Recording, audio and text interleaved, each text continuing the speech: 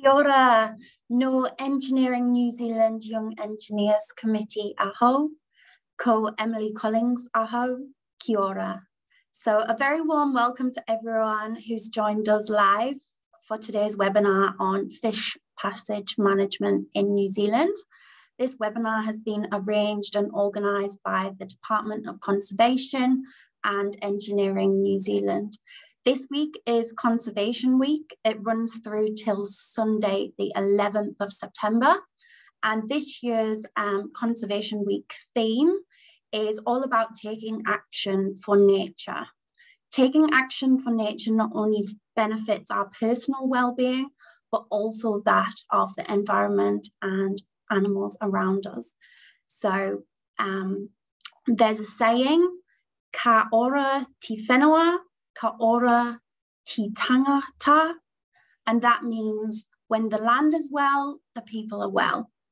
So please feel free to check out the Department of Conservation website about ways you can get involved and take action for nature. Our webinar will also cover this. Today we're fortunate enough to have 4 active members of the New Zealand Fish Passage Advisory Group with us.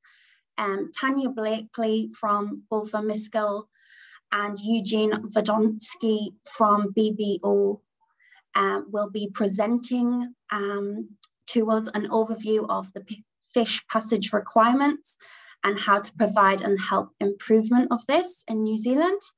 And then following their presentation, we'll have some time for questions. During this time, we will also be joined by Department of Conservation's Technical Advisor for Freshwater, Sean Bowie, and also Ministry for the Environment's Alex Rain, who's an analyst. We hope that you all learn something from today's webinar and that you're able to implement this in your work and help take that action for nature. So I will pass over to our fish passage experts. Thank you. Thanks, Emily. Hello, everyone. So as Emily introduced, we're going to talk today about fish passage management in Aotearoa, New Zealand. And so Eugene and myself are presenting. We're both members of the Fish Passage Advisory Group. And so bringing to you today a bit of a summary of fish passage.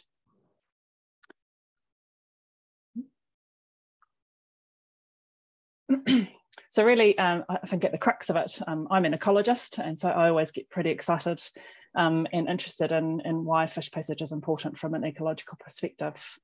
So Aotearoa, New Zealand, we've got more than 50 species of native freshwater fishes and several sports fish. And the habitat requirements for these fish species is really varied. There's factors such as water velocity and depth, substrate size and complexity, so things like large boulders in rivers versus spring-fed cobbly streams, in-stream cover, undercut banks and boulders, large wood and log jams, etc., are really important in supporting the species that are found in waterways.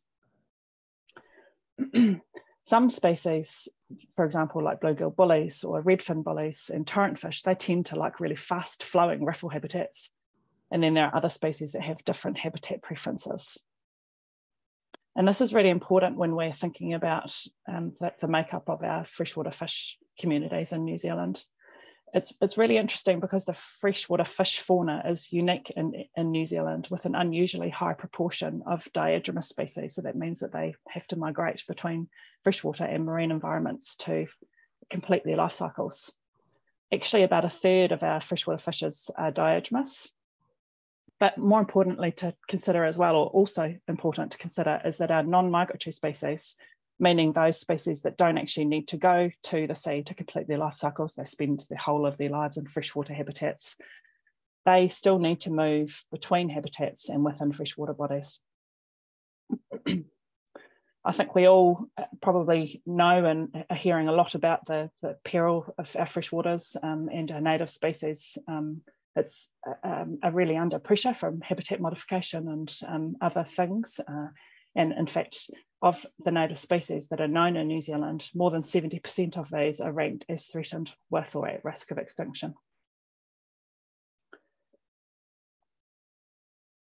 When we think about fish passage, we talked about migratory fish species just before, and also the non-migratory species that need to move within a catchment or within a stream.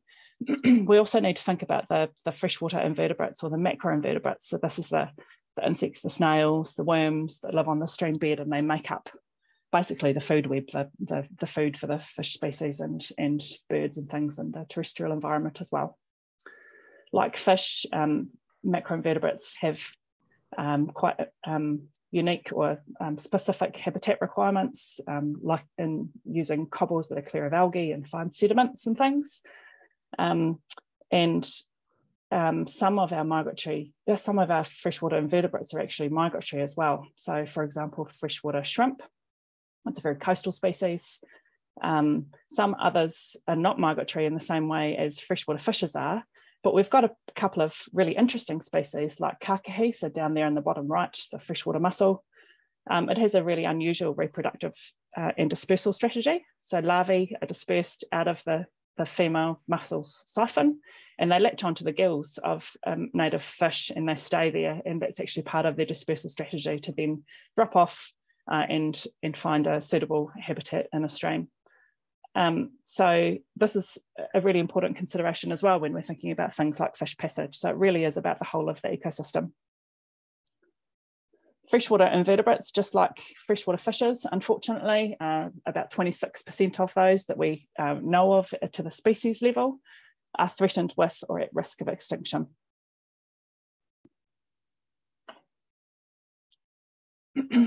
So ecological connectivity really matters. The distance inland from the sea and the elevation of the waterway are important factors on whether diatomous species occur within a waterway. So it very much depends on a species' climbing ability. Some species like giant kōkapu and inanga, they tend to be occurring in lowland rivers and streams and wetlands, whereas koaro and eels, and to a lesser extent banded kōkapu, they can climb somewhat or navigate up natural barriers and such as waterfalls and be found further up in the catchment. So this diagram here just, I think, is a really good way to really understand the importance of ecological connectivity. So we've got species like the whitebaits, a juvenile stage of our 5 migratory galaxids, and they spawn in freshwater habitats, and they hatch and the juveniles head out to sea and spend a bit of time in the marine environment and then come back in and grow and reproduce in freshwaters. Eels, on the other hand, so we've got 2 species of eel, and they spawn in deep water trenches in the South Pacific Ocean. And then the glass eels, the really teeny tiny juveniles, they return to freshwater, and the individuals slowly make their way up the streams and rivers as they grow. And I always find it interesting because eels are extremely long-lived and they spend many, many decades in freshwater habitats. So the whole catchment is important from a habitat and connectivity perspective. So some species spend most of their lives in lower or coastal reaches, and other species move up their way up into the headwaters. Human activities can create barriers and reduce ecological connectivity and habitat availability along a catchment. Things like in-stream works can have an effect on fish passage. Floodgates and stop banks can actually sever the connection, so make it difficult or sometimes impossible to reach those other tributaries in a catchment. Stream creations and diversions, raceways, drains and ponds, and water intakes, and of course dams as well. So all of these are important when considering ecological connectivity and fish passage. So freshwater fishes, they vary in their climbing abilities. So some species, like eels and some galaxids, are able to climb near vertical wet rock faces, but other species are considered poorer climbers and restricted to lowland and coastal waterways. Because of these diatomous species and the fact that they need to migrate to and from the sea, and they have varying climbing abilities, they're particularly vulnerable to natural and human-made barriers, things like chutes and dams, weirs and culverts. So when we talk about our freshwater fishes, we can largely group them into 4 swimming abilities. So there's the swimmers, so species like inanga, smelt, grey mullet and common bullies. They usually swim around obstacles. They rely on areas of low water velocity to rest, and they can use intermittent burst type anaerobic movements to get past high water velocity areas. Then there's the anguilliforms. So this is our short fin and long fin eels, the 2 eel species in New Zealand. These fish are able to worm or wriggle their way through small spaces in between stones or vegetation. Eels are also able to breathe atmospheric oxygen if their skin remains damp. And then there's the climbers. So that's lamprey, juvenile eels or elvers, and juvenile stages of some of our migratory galaxids that make up the whitebait species. They're able to climb the wetted margins of waterfalls and rapids and spillways. They somewhat stick to the substrate using surface tension, and they can have roughened or sucker-like fins, or even the lamprey, which is a pretty interesting species, has got a sucking, a sucking mouth part. And then the last group is the jumpers. These species are able to leap using the waves at waterfalls and rapids. And as the water velocity increases, it becomes energy saving for these fish to jump over the obstacles.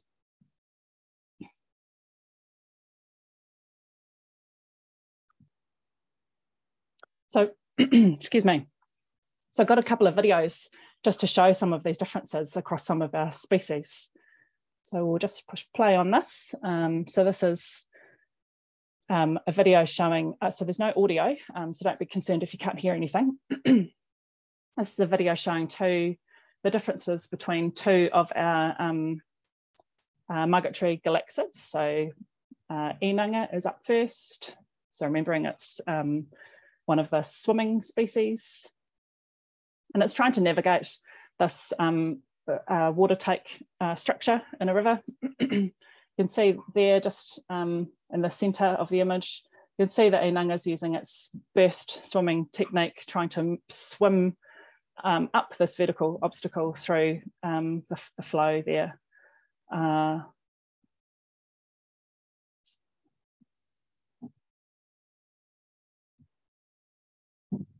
Use my mouse. And then we look at the other species, Banded. So remembering as juveniles particularly, they can somewhat adhere to surfaces and use their wetted margins and wriggle their way up. So they've popped out of the main flow and managing to climb up this. But then at the top of the structure, there's a horizontal lip that they are unable to get across or over. Here's another example of Banded, just showing their ability to climb those wetted margins. So out of the flow of the water, just using the wetted margins and surface tension to wriggle up. And this really does vary also, or can vary on body size or life stage as well. So as they get bigger and heavier, it becomes more difficult. And last one is inanga.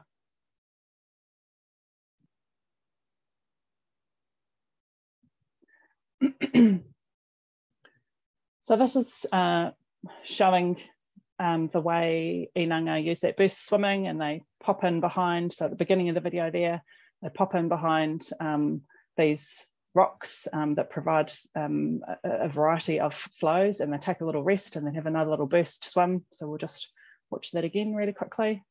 Seeing at the beginning, you can see them navigate much more easily as they've got obstacles and rocks to pop in between and take a rest, and then it becomes very difficult, much more tiring to make it through this sort of area where there's no break in the water velocity. It's very, very fast.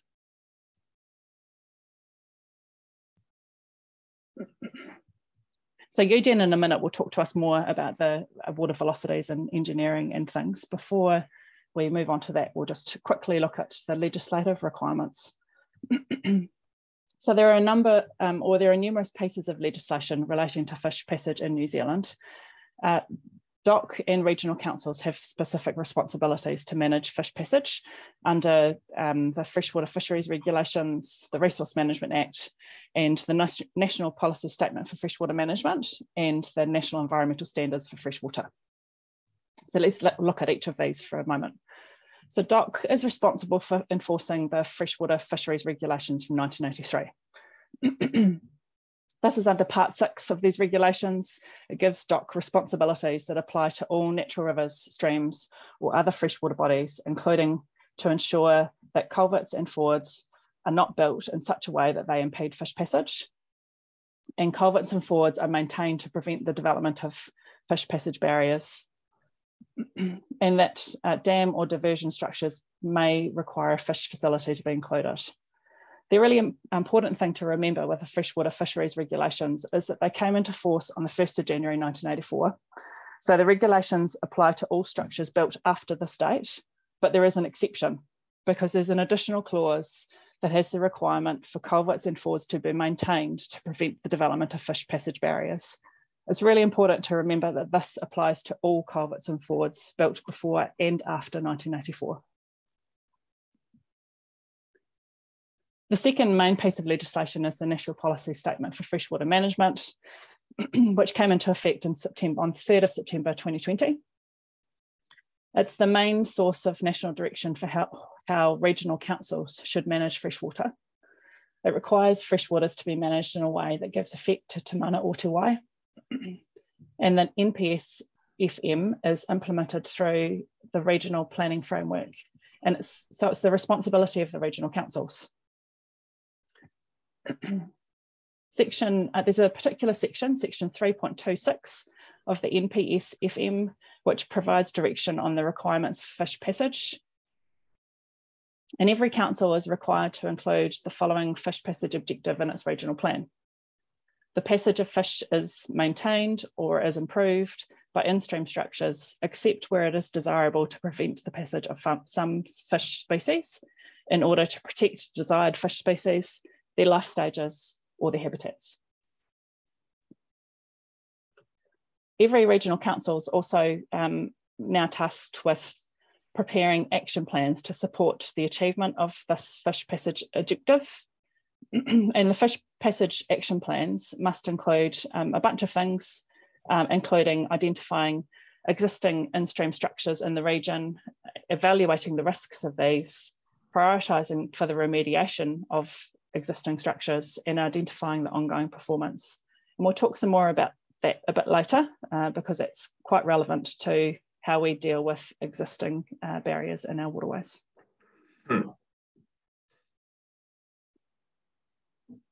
And also, finally, the National Environmental Standards for Freshwater. So this falls within the Resource Management Act. Again, it's implemented by regional councils. Again, it came into effect on the 3rd of September 2020. And Part 3, Subpart 3, sets the standards to manage effects on fish passage. So essentially, it's like rules. The purpose of these is to deal with the effects on the passage of fish of the placement of new structures, so culverts, weirs, flat gates, dams, or fords. The NESF includes permitted activity rules or design criteria, I suppose, for culverts and weirs, and also some information requirements that need to be collected within 20 working days of installing new structures.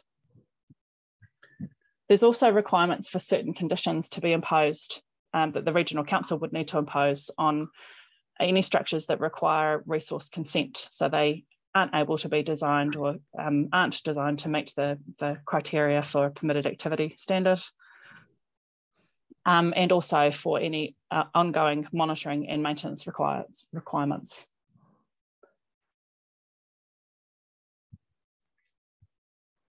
So what is a barrier to fish passage? Hand over to you, Eugene. Okay, well, first we'll go through the obvious. There are some very common structural barriers This one culvert with an apron, this is pretty much a series of structural barriers. First, you've got the culvert shape. It's pretty much as far from ideal for fish passage as you can get. In fact, it's an inverted version of what would normally be used for wastewater conveyance to maintain the highest velocities possible.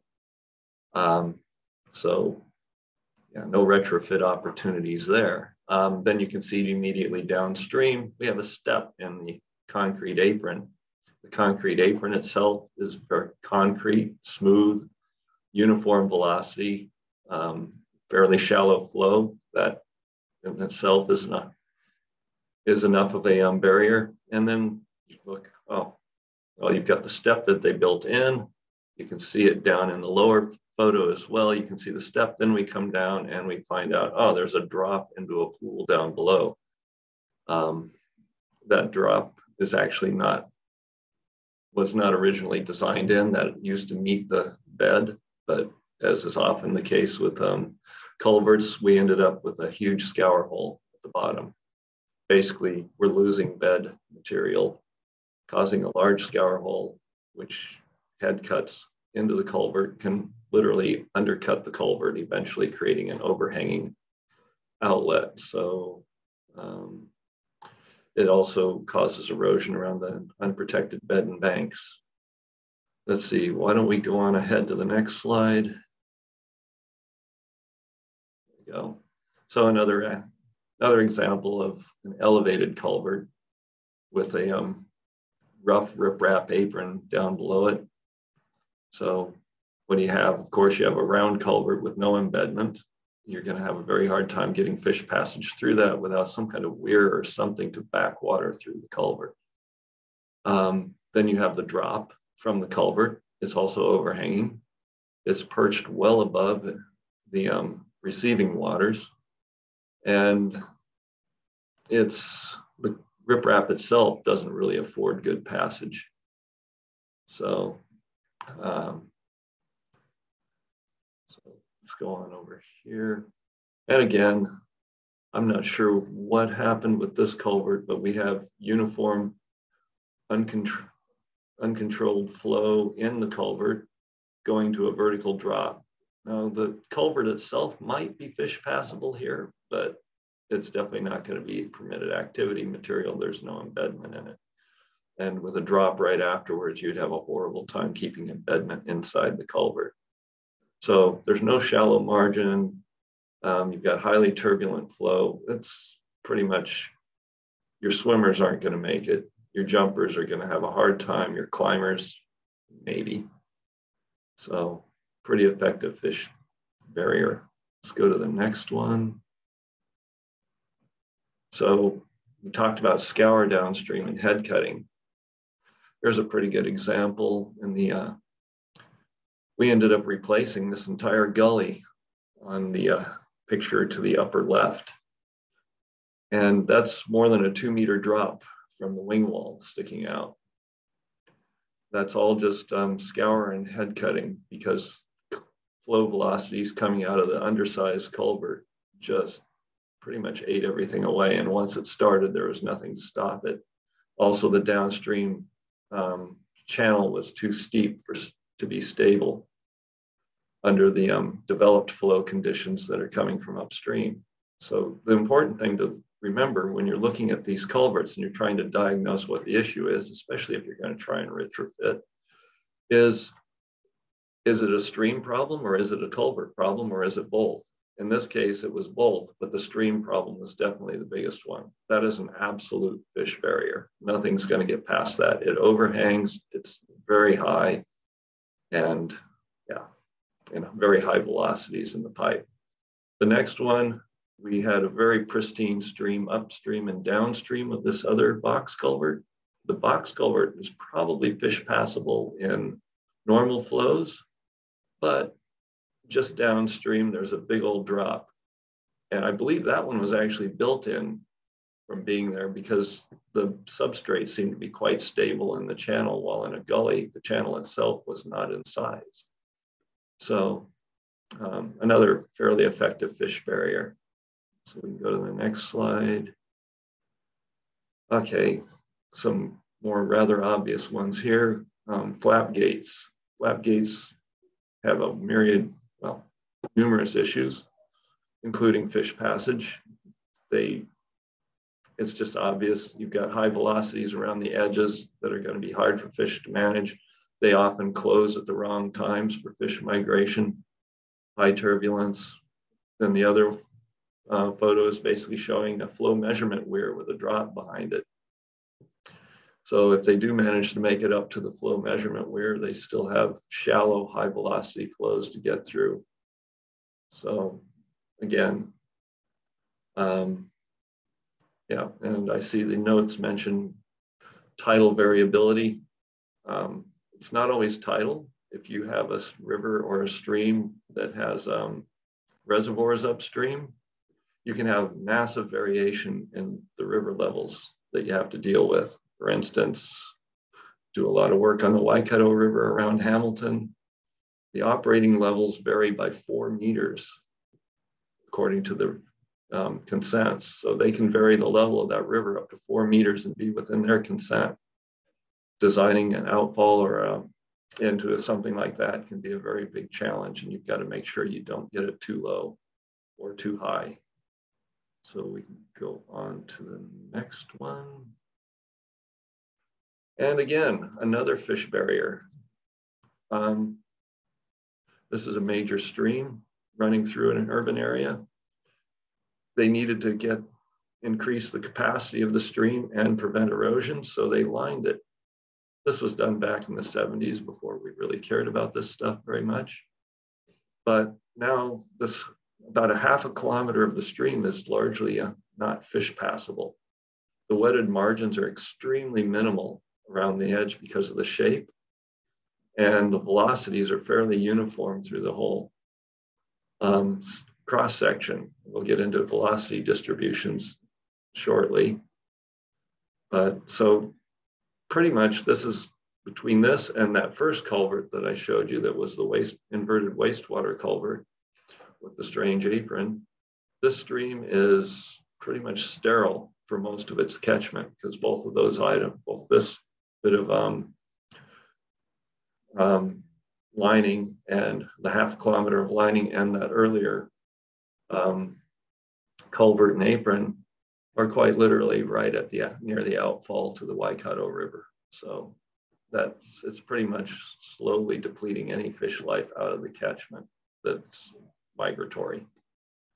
So we can go to the next one. Okay, and back to you then for a bit, Tanya. Yeah, so thanks Eugene. So we'll talk about how we can avoid fish barriers in design.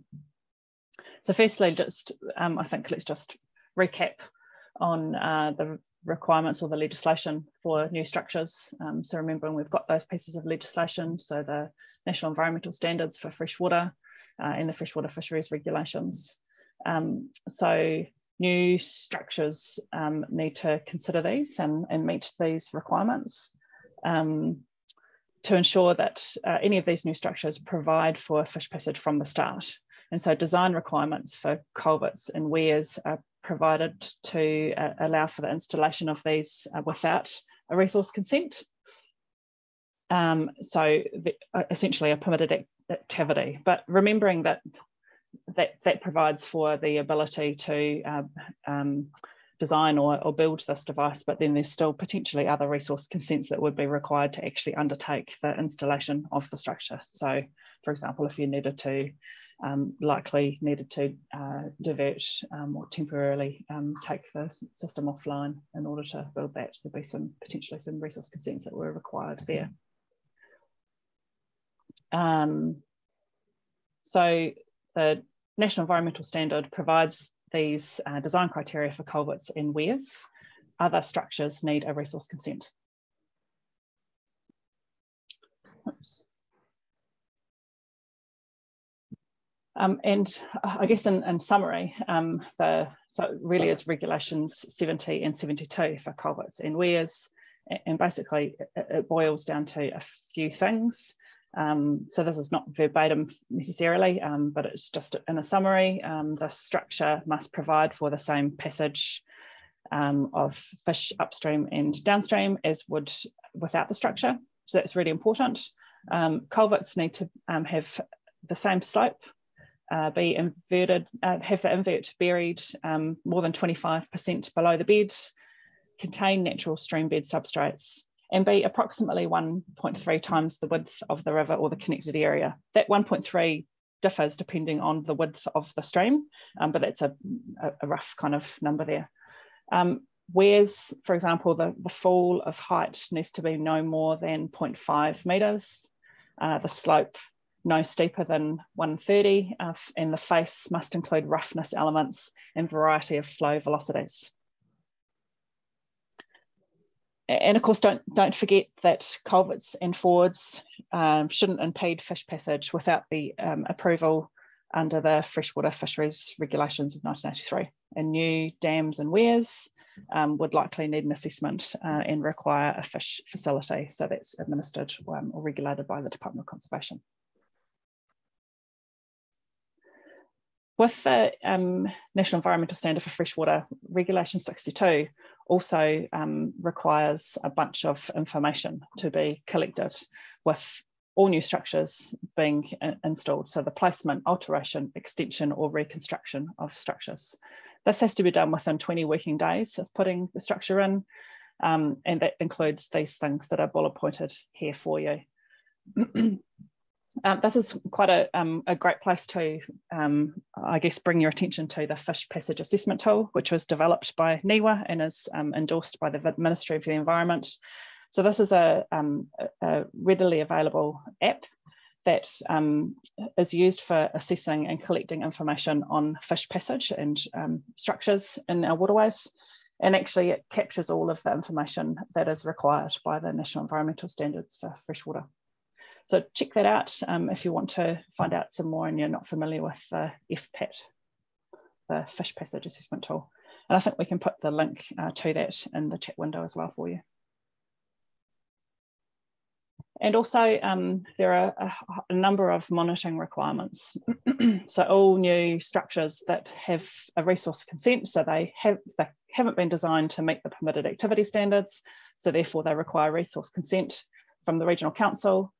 The Regional Council will then need to also include some conditions around ensuring monitoring and maintenance of those structures for the life of the structure is sufficient to provide fish passage. That's a really important consideration, I think, when it comes to designing new structures, because I think it actually has some potentially quite big cost implications as well, considering that the life of these structures can be quite a long time, and that monitoring and maintenance would be required for the duration. And I guess lastly, before handing back to Eugene to talk more about the engineering specifics, if you haven't had a look at it before, then certainly check out the New Zealand Fish Passage Guidelines, which you can find on the interweb, and this is a great source of information for all things for structures up to 4 metres. Really the nuts and bolts, or the gist of it, is if you design and build it right from the start, then I think meeting fish passage is achievable. But Eugene, over to you. So basically what we're trying to do is we're trying to allow the fish someplace where they can navigate through a higher velocity culvert. So we have to understand flow distribution within the channel and the culvert we're dealing with. So this is an example of some flow distribution. I don't know, let's just call them illustrations from my old open channel book, Chow, and you can see all of these numbers, 0.5, 1.0, 1.5, all, etc., are all multiplied times your mean velocity, because everything you do, you apply Manning's equation or anything like that, you're going to get a mean velocity. So you have to understand how you're often not going to achieve fish passage with the mean velocity. In fact, that would probably cause some geomorphologic issues or bed load and sediment transport issues if you tried to get the mean velocity to be fish passable, because that's not even the case in the natural stream in many cases. So you can see that certain shapes are more conducive to fish passage than others. Round culvert, well, there's a pretty thin layer of boundary water where the fish might be able to get through. So, and the velocities get high pretty quick in a round culvert. In a round channel, once again, you can see, but you might get a little bit up in the upper corners. Box culverts, you often have a nice little low velocity area in the corners, and you can utilize that with some very carefully placed baffles if you need to, although that can cause some issues. So there's good information on fish passage in box culverts in a number of places, including there's one that's fairly recent, Hydraulic Engineering Guidelines to Assist Upstream Passage of Small-Bodied Fish Species. It's standard box culverts. It's basically out of the University of Queensland in Australia, but it's very useful. It basically shows fish using the area along the edges of box culverts and up high and down low in the lower corners. So it gives you a pretty good idea.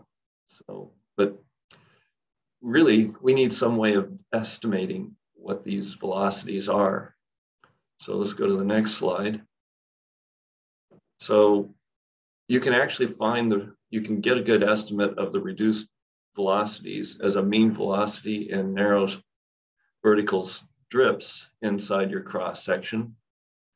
And if you use well, there's an old FHWA report, not that old, but that is referenced here that shows a methodology. That methodology is also built into a free program put out by the US Federal Highway Administration for culvert design. So that methodology is built right into HY8. That's that program. HY8 is also very good for determining the stability of embedment inside your culvert to make sure you've got it in a place where you can keep the embedment. So, you're going to try and maintain a minimum of 150 mils along the edges, that has a velocity that's fish passable, meaning the fish can maintain that burst speed long enough to get to the other end of the culvert. Let's go to the next slide. So to get fish velocity, we're still using a table from swimming velocities versus duration for New Zealand native fish species. We were warned against that for a while, but even though the methods for coming up with the velocities weren't very good, it looks like more current testing is finding that they aren't incorrect. So this table is extremely helpful when you're trying to come up with a range of velocities versus, burst speeds over time, so that you can get enough endurance for the fish to burst all the way from one end of the culvert to the other, or from one hidey hole or resting point to the next. So we won't go into this in great detail. It's covered pretty well. The use of this and the approach are covered pretty well in the fish passage guidelines. Let's go to the next slide. So, what about bed load and sediment transport? Not just fish passage is important. We've got to keep culverts so that the embedment is stable, doesn't accumulate, doesn't erode away, which means you have to also balance the bed load and sediment transport across the culvert. You can often do this by maintaining the same mean velocity in the culvert as the native's natural stream around it, as long as your depths aren't too deep. And by achieving this, fortunately, it's usually, you do this for the channel forming discharge, which in small wadable channels is generally the bank full discharge. And this is also the typical migration flow for migrating a New Zealand fish species, which is quite convenient.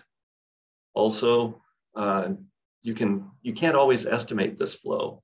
This flow can be kind of challenging to come up with, especially if you're in an unstable stream. If it's highly incised, you're not going to find a bank full discharge. If it's lined or somehow modified, you're not going to find a bank full discharge. So what you can use, it's been shown that for small streams, like you'll usually use a culvert for, 1/2 of the 2-year ARI works just fine. So let's go on to the next slide. So just examples, single barrel culvert. It pretty much spans the entire bed of the channel, which is good. You don't see any acceleration or deceleration of the flow as it passes through in a normal flow condition. You might get a little acceleration in a bank full situation, but it shouldn't be too bad. So let's go to the next one. Box culverts. Box culverts are interesting. If you get to a multi-cell box culvert, you start to get into some issues where you can have too shallow a flow, and also your bed load and sediment transport is going to be interrupted. So you end up depressing one of the boxes and sizing that to handle your channel forming discharge in a manner that balances bed load and sediment transport and allows fish passage through. The photo of this large box culvert below, this was before the fish passage guidelines, but what we did with this culvert is we set it up similar to the design up above, and we set it up so that it balanced the bed load and sediment transport by maintaining the same velocity in the natural channel during the bank full discharge. It took some calculations to come up with that, but it worked out pretty well. So this thing has been through many different flows, major floods, and it's holding up quite well. If you go to the next slide, you can see that when you look, the bed extends right through the culvert. Now, we didn't actually put embedment in here because that would have been a bit of a challenge for the contractor in this case. And we were far enough down the catchment that the sediment was going to make it there regardless. So within 2 weeks of the culvert going live, the channel bed had filled the aprons and also filled the bottom of the culvert. We have about 150 mils of sediment in there. It is supporting macroinvertebrates and fish. Unfortunately, we don't have any monitoring. Now, I mentioned the aprons. Culvert aprons up and downstream are crucial to getting fish passage through. You get accelerations around the edges of the culvert that can be, that need to be managed by the design of the apron. So that's something to keep in mind, but that's a little more detail than we have time for today. So there hasn't been any monitoring on that culvert to date, which is kind of sad, but you can observe fish in it. If you're doing a multi-barrel round culvert, this is an example we're applying, and where we are reestablishing a stream where it had been taken out by agricultural practices. Again, we sized the main culvert with embedment so that it conveys the channel forming discharge in a manner that both will balance bed load and sediment transport and allow fish passage. The other one does not flow in the channel forming discharge, only flows beyond that. And it's important that you have the overflow culvert for things beyond that, otherwise your velocities get too high and you'll start losing your embedment. So, yep.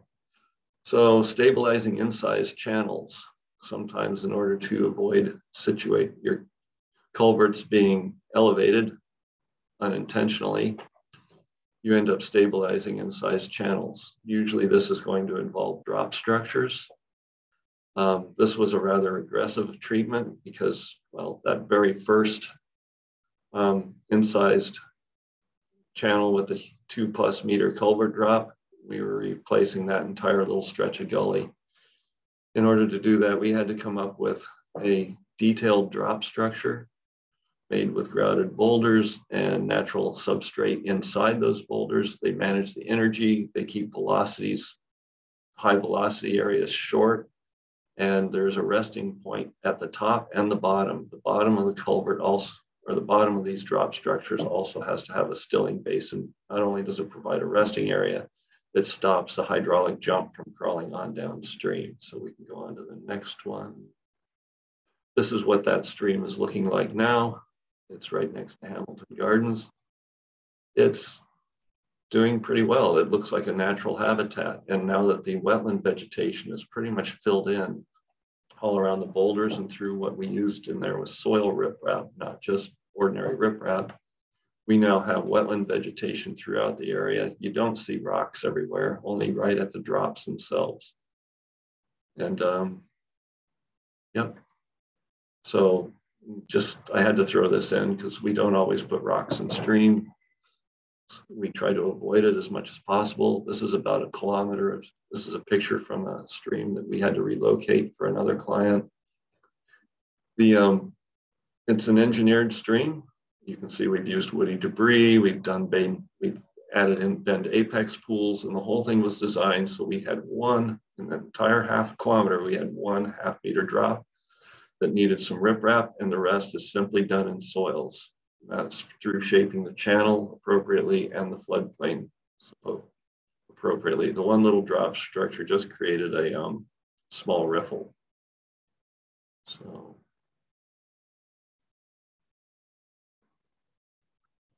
existing barriers. So thanks, Eugene. So just finishing up, we'll just touch on this really quickly so that we leave plenty of time for questions. So we talked about existing structures and the legislation around the National Policy Statement for Freshwater Management, and also the freshwater fisheries regulations requiring the need for those to be identified and evaluating the risk of these to fish passage and prioritising the remediation for these to ensure ongoing and improved fish passage in New Zealand. So dealing with existing barriers, if you want to find out some more, you can have a look at the fish passage guidelines. But just to briefly summarise these, there's essentially a hierarchy of options, with removal being, which should always be the first option, and it will always have the best result, so removing a barrier. Where that can't be removed, then considering replacement of that with a friendlier design, a fish-friendlier design, or also further down the list, retrofitting this. But it's essential to ensure that the method used to retrofit is fit for purpose. It's also important to remember that built barriers need to be retained or possibly built to protect our biodiversity. So won't go into too much detail on that, but there are certainly some cases where there's a need to protect some of our highly threatened species from some of our exotic species like trout and salmon, and also potentially some of the native species where they're under quite a lot of threat. So just to show you an example here, and you can see many more of these examples on the Department of Conservation Fish Passage page. This is an example of removal and replacement. So removal of a ford. You can see it's on the left-hand side there, creating quite a substantial barrier to fish passage, and this was replaced with a bridge. And in the guidelines, you'll find this handy table, which gives a pretty good summary, and then you can drill down a bit further in the guideline, in the information in the guidelines about the kind of problem that you might be facing with some existing structures. So is it excessive fall height? Are there high water velocities inside a structure or around a structure? Maybe there's insufficient water depth, or there might be a physical blockage like a flap gate. So check out some of the solutions there that could be applied. And lastly, for more information, you can visit these pages. So there's a heap of information on the Ministry for the Environment's Fish Passage page, and also the Department of Conservation Fish Passage page. And that's where the New Zealand Fish Passage Advisory Group keeps a bunch of lessons learned and videos and a whole lot of resources. So dig into those if you want to find out some more. Thank you. Thank you, Tanya and Eugene. That was really, really insightful. Thanks for sharing. We've got a few questions which have been asked while you've been speaking. I'll just choose some at random. So we have a question here from Tony, which says, do catchments repopulate once long-term fish barriers are removed? That's a good question. And certainly that is the intention of removing or rehabilitating, retrofitting barriers. So I guess so long as there are no other barriers downstream that might be impeding, then absolutely that ought to be the case. There are other considerations around habitat suitability within the area that you're looking at as well. Thank you. So do wetlands play a role in fish migration? Sorry, I missed that question, Emily. Do wetlands play a role in fish migration? I might lean on Sian here to speak to that as well, but the answer is yes. But maybe limited for some species. It depends on the amount of water and habitat that's available in them, I suppose, and where they are in the catchment as well. Yeah, just to add to that, wetlands definitely play a role from the perspective of whether they're fish habitat or not. So it depends on the location and the type of the wetland. But generally they are just like anything else. They're a type of waterway. And if a fish needs to move through it to access habitat upstream, wetlands have amazing populations of giant kokopu, longfin eel, and those sort of things. And just on that previous question, sometimes fish that are impeded downstream, they are moving upstream into new catchment areas within days or even hours after it has been remediated. So there's been some really cool examples of some weirs and structures being removed where fish have moved up into the catchment for the first time in 20 plus years. So, yeah. That's great. That's so good. We have another question, probably for Eugene. What is your recommendation for when a weir is needed within a stream? Generally speaking, you're going to be trying to reduce your hydraulic grade. If you've got water that's moving too fast and you're trying to basically reduce the hydraulic grade by putting little step weirs along the way, that would be the one place I would probably use a weir. And in that case, it would probably be configured more like a rock ramp.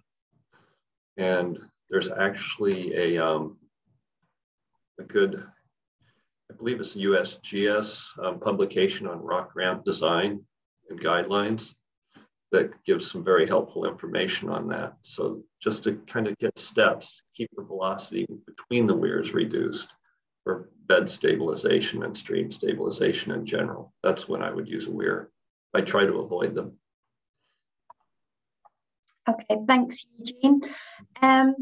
Question from Jot. Why does internal width of the culvert have to be wider than the existing bed? Should I take this one? Yes. So generally speaking, the flow in culverts moves much faster. So if you leave the culvert the same width, you're going to find that the velocity is actually increased. The 1.3 is kind of an average number. It doesn't necessarily work. I've had to design culverts that are slightly wider. The big box culvert example I showed you was probably about 1.2 times the width.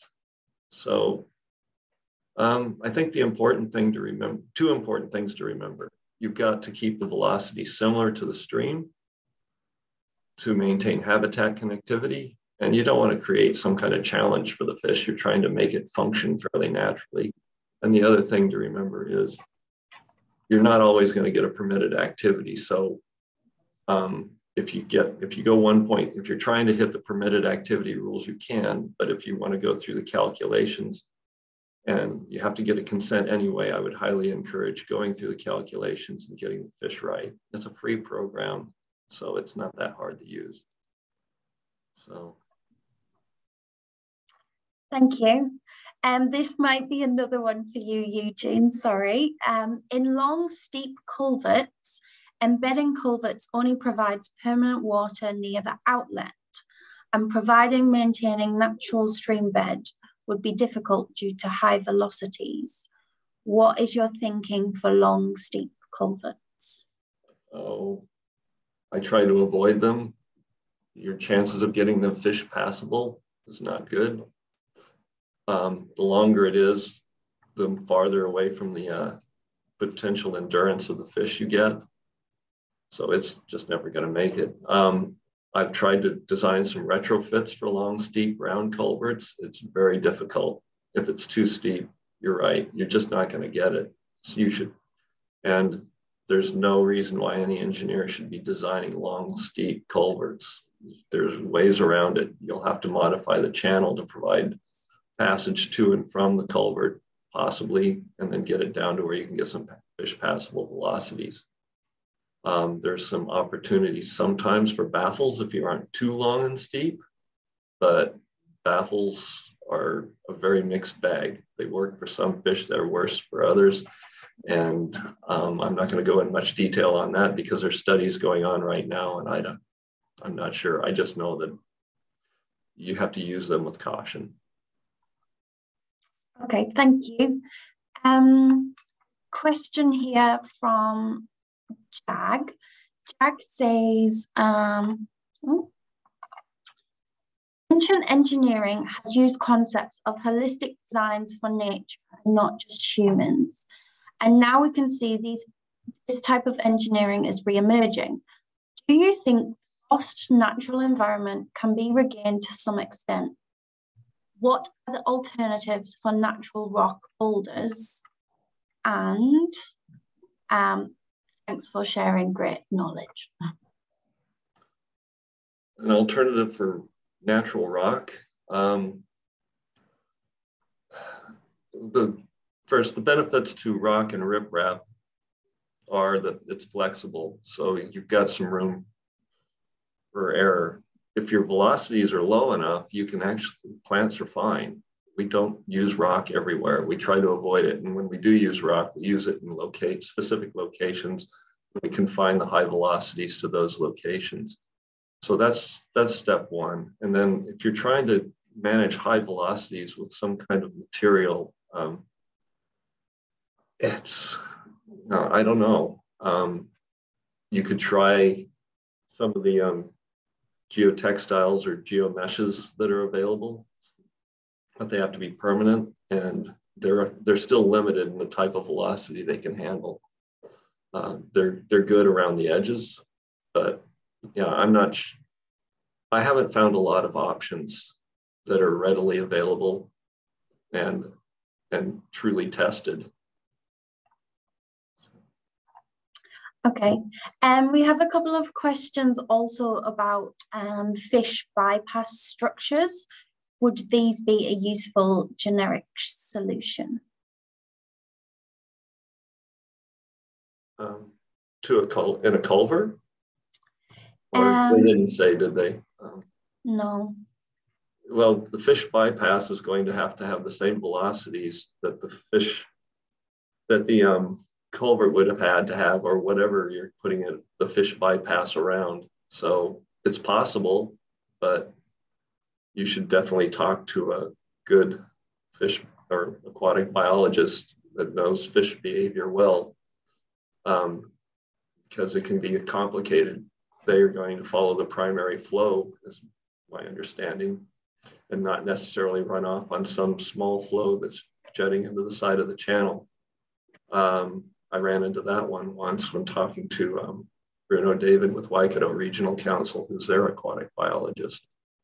So yes, it is, but it's complicated, not simple, and in some cases absolutely necessary. But it's a significant design exercise with a lot of biologist input. Understood, thank you. We have another question about what are the measures of success for these fish passage structures? I think a good place to go to find out about some of that sort of information would be the fish passage guidelines. There's some great information in there around the monitoring methods that can be used for determining success. And so that really is around the communities that are present and understanding what that fish community was like prior to retrofitting, for example, and remediating a barrier. So the before and after monitoring is super important to have a good understanding of whether there has been an improvement that has been made. And it includes, I guess, the need to understand different age classes or size classes of fish. So are the juveniles returning? Is it only adults there? The different species, those kinds of things. So yeah, I'd absolutely recommend going and having a look at the guidelines for some more information on that. Great, thank you. Just to confirm, the NES freshwater culvert embedment requirements apply to both box and round culverts.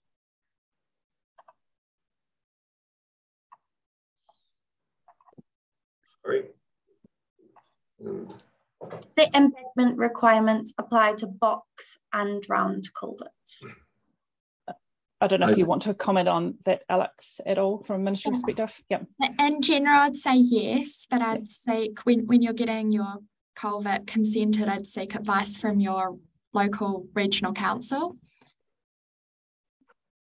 I guess the intention in part about embedding the structure is obviously to retain and have coarse substrate within that, which provides variety of velocities and things like that. So it's all an important component of providing for fish passage.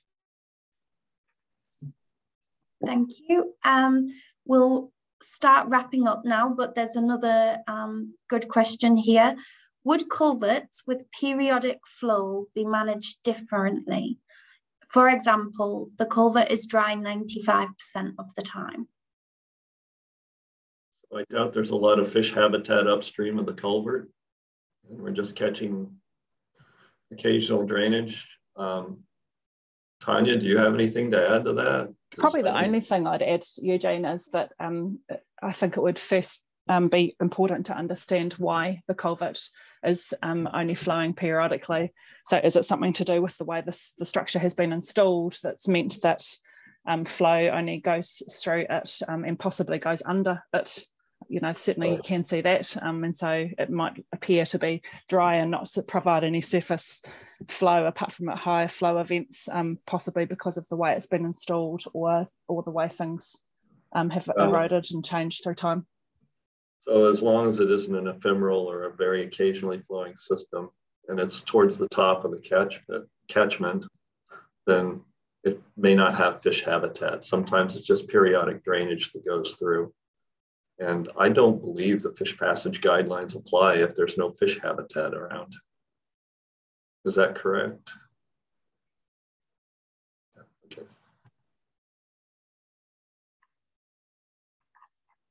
Another question here relates to lighting in culverts. If your box culvert can provide fish passage but is 300 meters long, what about lighting in the culvert?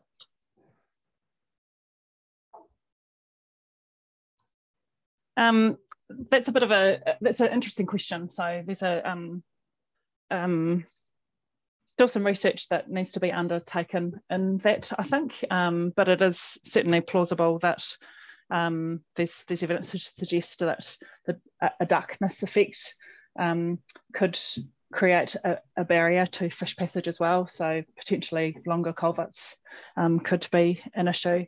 I think the other thing to consider with length of culvert is that very long culverts quite likely also have very homogeneous flow and a lack of habitat within them as well. So just that physical change can also be a barrier as well. It's probably a little bit hard to disentangle that sometimes. Yeah, one other thing we came up with long culverts when working with the biologist in Bay of Plenty is you basically tend to lose your macroinvertebrate population in there. So it's not a complete habitat anymore. It's just soil in the bottom of a culvert if you've even got embedment for that length. Your bed load and sediment transport's gone once you get that long. It changes the rules completely. So lighting may just be a part of it. Okay, thank you. Speakers, do you see any additional questions that you would like to or have time to answer? We'd like to wrap up in the next 5 minutes or so.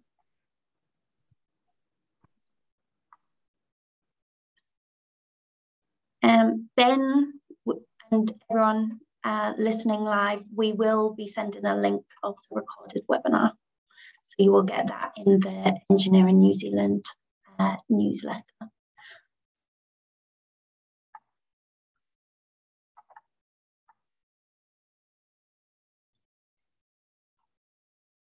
Any other questions to answer, Tanya, Eugene, Sian, or Alex? I think that probably the only other thing to mention, Emily, is I think Bernadette is going to send around some additional links that people can take a look at. One of those links includes a question and answer fact sheet from the ministry, which includes some details that many people have asked around the National Environmental Standards for fresh water and getting some clarification on some of those things. And also, as I mentioned before, some videos of some of the removal projects that have been carried out in New Zealand. So really cool stuff to look up and have a view on if you have a look at if you're interested in finding out some more. Thank you. It's great to know that there's some good case studies out there. Okay, well, we'll draw it to a close. There's some email addresses that have been shared. People would like additional information about the fish passages. As Tanya nicely rounded up there, there's a lot of resources available to help with this design and management. So yeah, we wish you all happy fish.